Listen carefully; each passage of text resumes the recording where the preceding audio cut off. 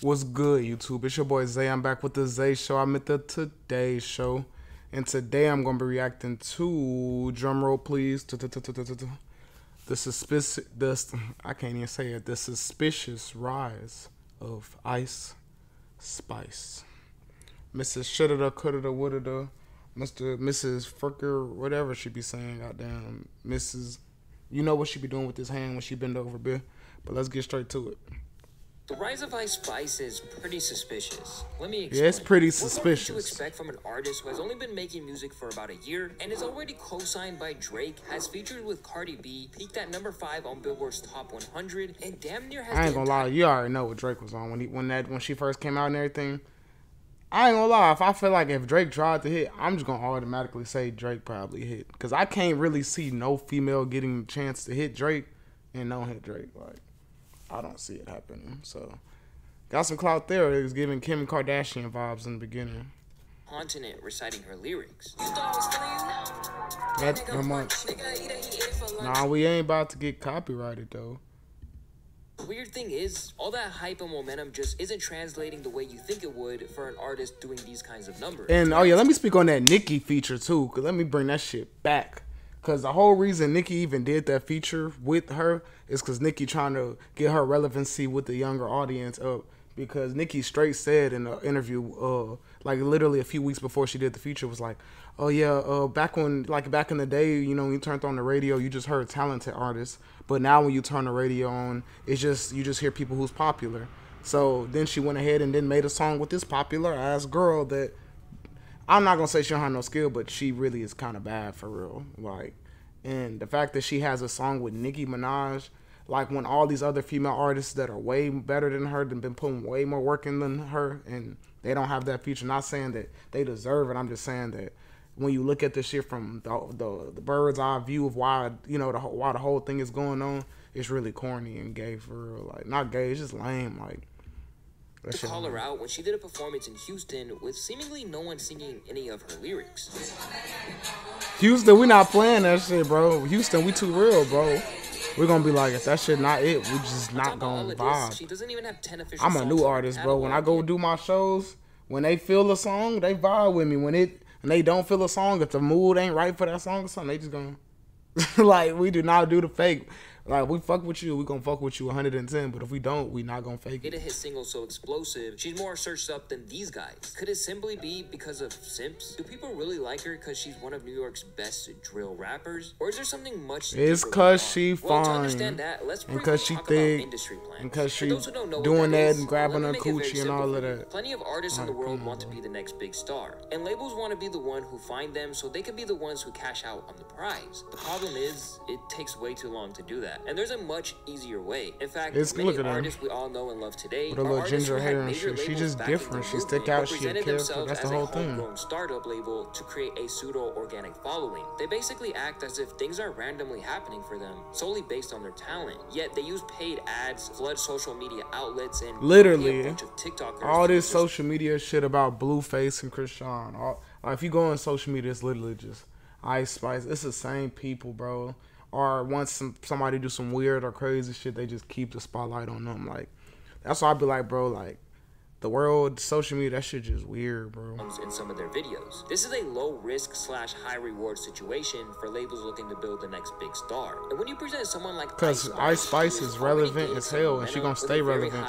And it don't even really matter about her music, bro. Behind her. With that being said, people have been eagerly trying to figure out where the hell Ice Spice spawned from, and if this is just another one of the media stunts. And I'll be the first to tell you that something is suspicious. Although Munch was a banger, its success was a little Munch was decent. New York. One Reddit user questioned how she was able to be featured on New York Times' article, while others pointed to the fact that she landed a spot on major Spotify playlists among other elite rappers in the game. She's a light skin with a fat ass, and not to mention she has someone behind her with money that's doing a lot of shit for her. Sex sells. I won't listen to her music, but I'll watch her jiggle. She probably fucked someone with connections weeks ago. Ice Spice so I ain't gonna put all that on her. It's just, you know, industry plant and claims she bad, she marketable. Organic. So let's take a deeper look. In March the song 2021, was decent. Ice went viral for the very first time time, and it was way before she ever made a song. It was after she posted a video on TikTok doing Erica Banks' Buzz It challenge. At the time, she claimed to have already been thinking of doing music, and she was already talking to a main house producer, conveniently, by the name of Riot. After going viral, she dropped 4 more tracks and was able to get significant buzz pretty quickly. This actually raises my eyebrows a little bit because I'm sure we've all stumbled onto popular TikTokers who promote their music like crazy but don't really see any success out of it. However, Ice Spice managed to somehow decode the system and landed a number 5 Billboard hit in return. When asked about how she felt about people calling her an industry plant, she claimed, "I know what it took me to get here, and I know how much work I'm putting in.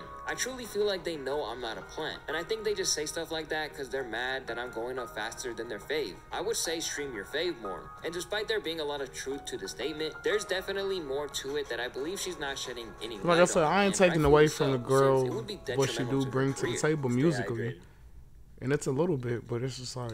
Let's fast forward to August. Like you said, it is a little weird how she just came out of nowhere and ended up being so big. But you gotta think, social media always looking for something new, something to. Some of the biggest artists in the game wouldn't be they keep posting Carly Rae body and all that. You know, they talk about Lizzo. Just every female they can say something about. We can definitely use his relationship with Ice Spice as a great example of why networking in the industry is so important. It really puts an emphasis on the saying, "It's not about what you know, it's about who you know." Well, the streets are saying that Drake was trying to sign Ice Spice, but there was one big problem. After sliding in her DMs, telling her that he fucked with her music and that her freestyle was hard, he immediately booked a date with her in typical Drizzy fashion. The two were spotted in Toronto together and seemed to have a pretty good time, but this is where it gets weird. Drake ended up unfollowing Ice Spice on Instagram the following day, which sparked many rumors and really told us all the answers we need to know on whether or not Ice was truly an industry plant or not. Just for the sake of documentation, this is what Ice Spice thinks about the situation. It's been speculated that Drake unfollowed you afterwards. Do you want to tell us some tea on that? He did. I don't know why though. Shame on you, Drake. Shame on you. You shouldn't have done that. It's okay though. She's out here. It's all love. Now there's no official unless she statement didn't, about this, because she talking about it's all love. Either she know why he unfollowed her because she like, girl, I ain't fucking with you like that, or she was like not like stiff, not going for it, you know, type shit. And then Drake was like, you know, fuck you, wasting my time, you know. It could be either one. I ain't gonna speculate on that girl like morality on fucking Drake.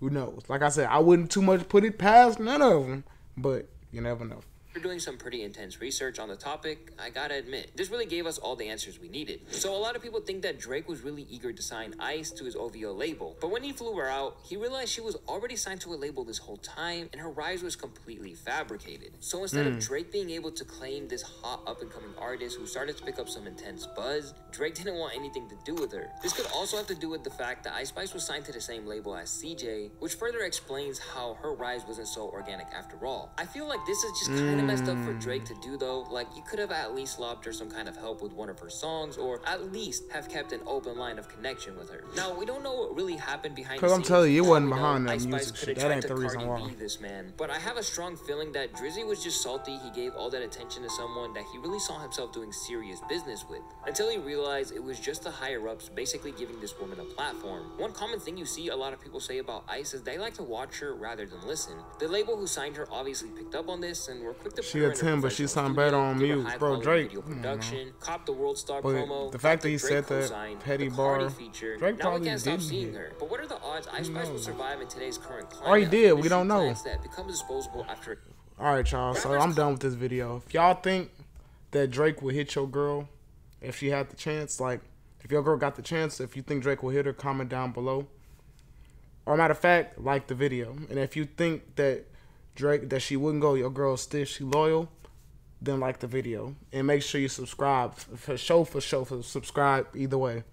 And I appreciate y'all, especially if y'all made it all over to the end right here. Y'all the true ones. And I will see y'all on the next one, gang. Appreciate y'all.